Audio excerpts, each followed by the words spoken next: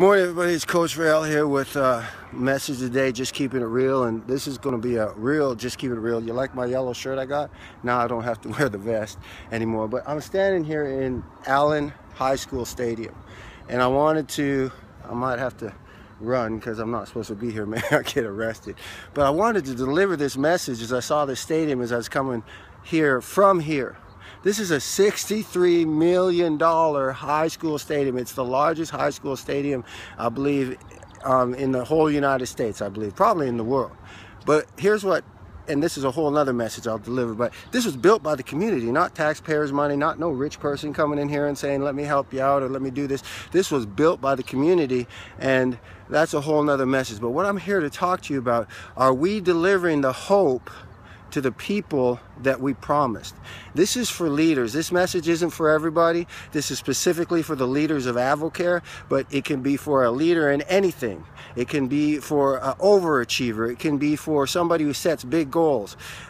This is a message that's going to offend people, so if you're not one of those people, this message may not be for you. And because of that, I'm going to ask permission that I be real bold, and I just bring it, and I'm going to bring it real and just keep it real. So if you're not ready to be offended, I suggest you press delete.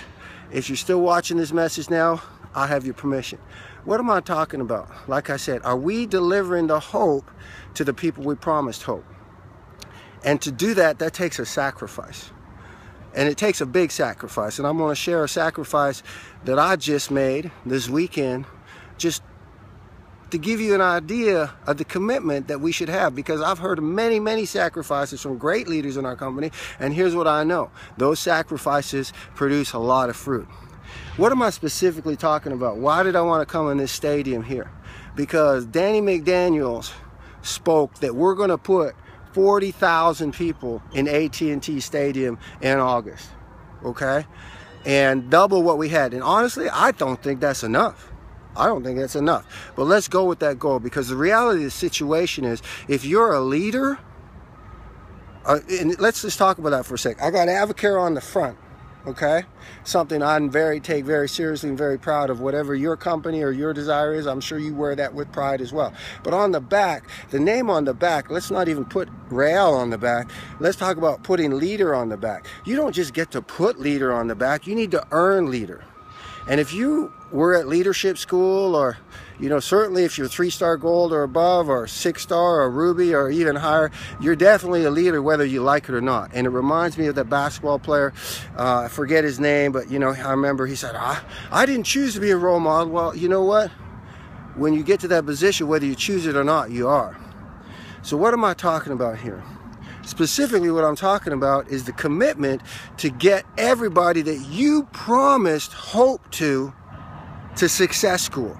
Because the reality of the situation is, if they don't get to Success School, you're not living up to your promise. They're not going to see the reality of their dreams. We know that to be factual, okay? I don't know the number, something like 87% of the checks that are paid out in AdvoCare go to people that go to Success School repeatedly. You know, don't hold me to that, but I think it's something like that. It's pretty high. And that's, you know, 22-year history, right? You could call it the facts or the facts. So not only is it important for you to do everything you can to get people to Success School, to get them to the major events, more importantly, is for you to show up. You as a leader, and here's what I'm talking about. Unbeknownst to my wife, unbeknownst to my kids, unbeknownst to anybody, let me just put this down for a second. Unbeknownst to anybody, when I became an actor, some of you may or may not know I'm an actor. I became an actor at 16. I'm a dreamer. I dream big. I always have. Part of that dream was to win an Academy Award, to be on stage, to walk that, you know, red carpet, and then also to win an Emmy, you know, to get on stage, to be part of a Emmy-winning team on a show and walk that red carpet and go to all those cool parties and all that. That's a dream that I've dreamed about more times than I can count for 36 years. 36 years. This past week, we got nominated for an Emmy. We got all those invitations to all those parties, that red carpet event, that cool gift room where you get amazing gifts, and the potential to be on an Emmy-winning team. but it was on the same day that I needed to be at Leadership Success School. It wasn't a second thought. I didn't even hesitate. I knew where I had to be. Well, guess what? We won an Emmy, and that's great, but I wasn't there. I missed that. I missed walking the red carpet with my team. I missed being part of that picture. But here's what I know. Because it hurt so much, that's how I know it was the right decision to make. That's how I know it was a sacrifice. Because a sacrifice shouldn't be easy, it should hurt. Because here's the deal, here's the reality. As a leader on my team, it's not about me anymore. It's about me delivering the hopes to the people that I promised hope to. So, my personal dreams become secondary. Because my only commitment is to my team and my family. And if this is what you've chosen or whatever you've chosen, it is your obligation, it is your commitment to be at these big events.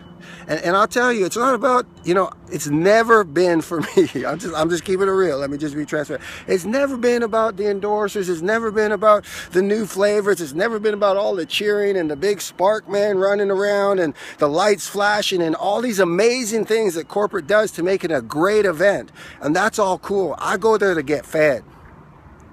And the hardest thing for me is sitting in that chair because I get so many nuggets. I want to go to work. I want to go to work now. But I know I stayed to the end because you never know when that moment's going to come. You know, and so I'm just sharing this because I take what Danny McDaniel said very, very seriously.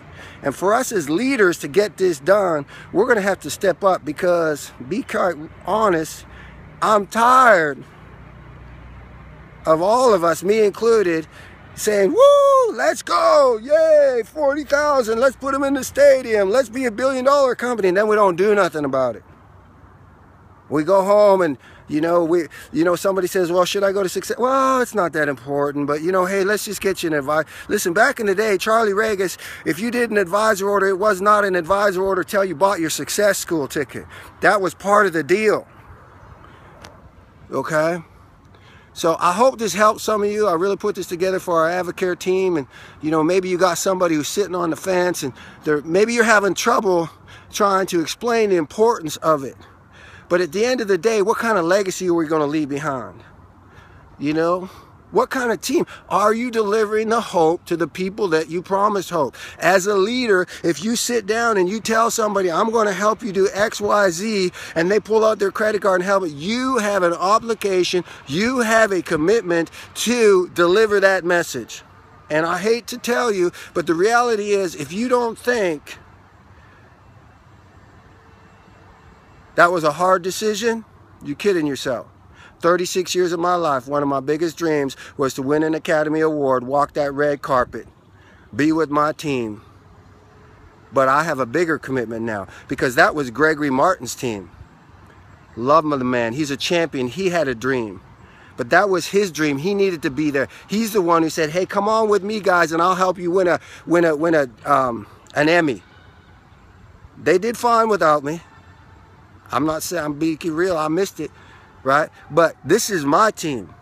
And whatever your team is, I'm the one that has sat down and said, hey, here's where we're going. We're going to be $1 billion company. We're going to change lives. I'm going to help you to make $500 a month, 1,000, 10, whatever that is. Well, if you're going to be that, you need to step up.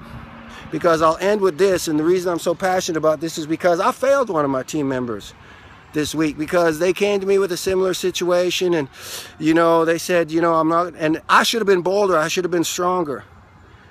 And just like I say in fitness all the time, I say, you know what, you may be mad at me today, you may be mad at me next week, but one thing I promise you, when we meet one day, you will never ever come up to me and say, Rael, why didn't you say this to me? Why weren't you stronger with me? Why didn't you tell me I needed to do that? That's what I do in the fitness world. Why would I do anything less in the world of Advocare, where we're changing millions of lives?